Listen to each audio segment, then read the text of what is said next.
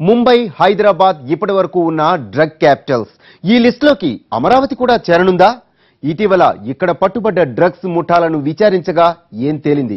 ఇంతకీ ఏ ప్రాంతాలను విజయవాడ డ్రగ్స్ కేంద్రాలుగా డిక్లేర్ చేశారు? బెజవాడలో డ్రగ్స్ మాఫియా విస్తరణపై విచారణ వ్యవహారం ఎక్కడి వరకు వచ్చింది?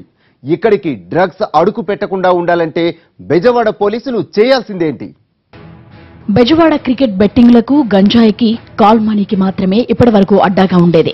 ఇకపై డ్రగ్స్ ముఠాలు కూడా ఎంట్రీ ఇవ్వబోతున్నాయనేది ఇప్పుడు ఏపీ పోలీసులకు కంటి మీద కునుకు లేకుండా చేస్తోంది.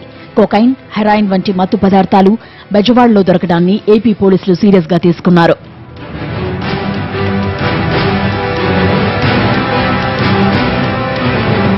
ఇటీవల పట్టుబడ్డ డ్రగ్స్ ముఠాకు స్థానికంగా ఎవరితో సంబంధాలున్నాయో తెలుసుకునే యత్నం చేస్తున్నారు బెజవాడ పోలీసులు. ఈ ముఠాలకు ఇక్కడి నుంచి ఎవరి సాయమైనా అందుతుందా అనే అంశం మీదే ప్రస్తుతం విచారణ చేస్తున్నారు.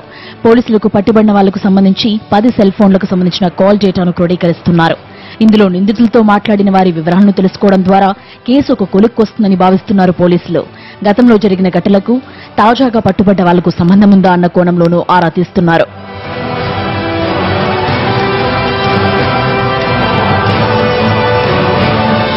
బెజవాడలో జరిగిన డ్రగ్స్ ముఠాకు సంబంధించి ఒక కీలక ఆధారాన్ని తమ విచారణలో గుర్తించినట్లు సమాచారం. నగరానికి చెందిన ఒక వ్యక్తి కాల్ డేటా వివరాలను పోలీసులు సేకరించినట్లు తెలుస్తోంది. అయితే ఈ విషయాన్ని అత్యంత గోప్యంగా ఉంచి విచారిస్తున్నారు. నగరవాసికి డ్రగ్స్ ముఠాతో లింకుందని బయటపడితే అది స్థానికంగా అలజడి రేపుతుందనే ఆలోచనలో పోలీసు వర్గాలున్నట్లు తెలుస్తోంది.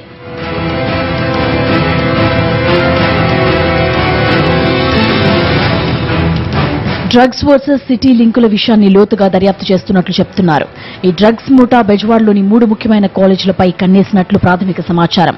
కానూరు, వడ్డేశ్వరం, రామవరప్పాడు ప్రాంతాల్లో కాలేజీలుంటాయి. ఇక్కడికి దగ్గరలో రూమ్లు అద్దెకు తీసుకుంటారు విద్యార్థులు. వీళ్లు తమ గదుల్లో డ్రగ్స్ వాడారని గతంలో పోలీసులకు కంప్లైంట్లొచ్చాయి. ప్రస్తుతం వీటి మీద కూడా పోలీసులు విచారిస్తున్నారు.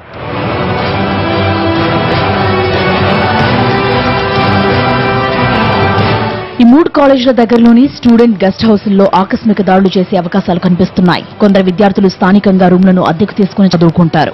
ఇక్కడ రూముల్లోనే హుక్కా, గంజాయితో పాటు ఇతర మత్తు పదార్థాలు కూడా వాడుతున్నట్లు ఇదివరకే పోలీసులకు సమాచారం అందింది. కొత్తగా బెజవాడలో డ్రగ్స్ ముఠా పట్టుబడ్డంతో గతంలో వచ్చిన సమాచారానికి మరింత బలం చేకూరింది. స్థానిక విద్యార్థులకు డ్రగ్స్ అమ్మడం ద్వారా బెజవాడలో గట్టిగా పాగా వేసేందుకు ఈ ముఠాలు ప్రయత్నిస్తున్నాయి. ఈ దిశగా విచారిస్తున్నారు పోలీసులు.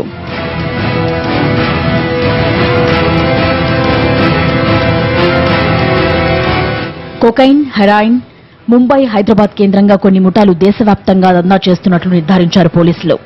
బెజవాడలో కూడా తమ డ్రగ్స్ కార్యకలాపాలను విస్తరించడానికి నగరవాసులతో కుమ్మక్కై బెజవాడకు ఎంట్రీ ఇచ్చారనే దానిపై ఈ విచారణ కొనసాగుతోంది.